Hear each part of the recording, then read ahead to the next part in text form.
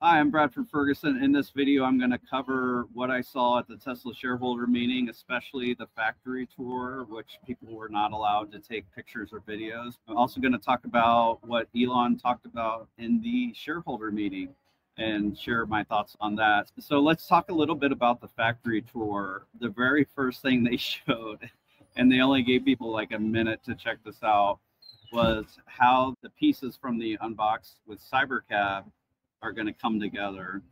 So we got to see that. So we ended up posting a mock-up just so people could see on the actual Cybercab what the four pieces are. So the front, the two sides, and the rear. So the unbox method is where they're going to make these things separately, not together. So it's a lot more efficient. This is something they unveiled at Investor Day on March of 2023.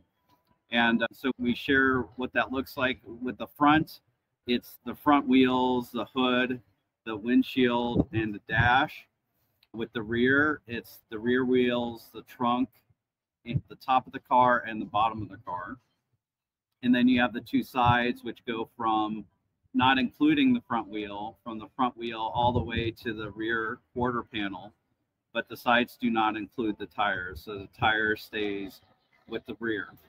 And essentially they have it set up so it just slides together, and it seemed to lock in place, but they're going to use some bolts and some glue, some adhesive. That was really cool to see. And in the shareholder meeting, we did see a video showing some snippets on how the Cybercab is made.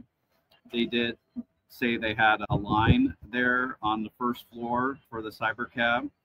The wiring harness for the Cybercab is very minimal, and I would imagine that each of the four pieces of the Cybercab would have their own wiring harness and then a module that links them all together once all the pieces are together. We also saw the motor for the Cybercab. It looked a lot more compact than the Model Y motor. That's going to be a front wheel drive, so it'll be a single motor with the Cybercab.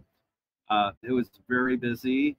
There were a lot of forklifts run around, a lot of materials going back and forth. There's definitely this traffic problem within the factory. It's really cool to see how busy that was. Larry and I spoke with Lars Ravi after the event. He was very humble. We were lavishing some praise on him. He deflected to the Tesla team and said he's just sharing what the team is doing whenever he's talking. He shared a bit about the wiring harness. It's nothing proprietary. It is going to be 48 volt. That was cool. So what stood out for me with the shareholder meeting itself is how relaxed Elon was. He's just relaxed, in a good mood, and he's sharing more about Master Plan 4, which was pretty admittedly vague when Tesla shared it before.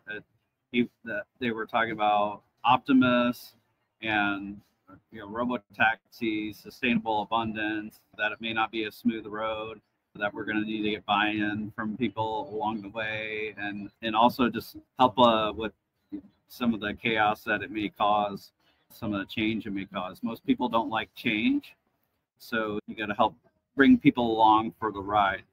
Elon shared more concrete examples in the shareholder meeting, talking about Optimus and caretaking, and also with how it could serve as a cop or something, where keep criminals from doing crime kind of thing.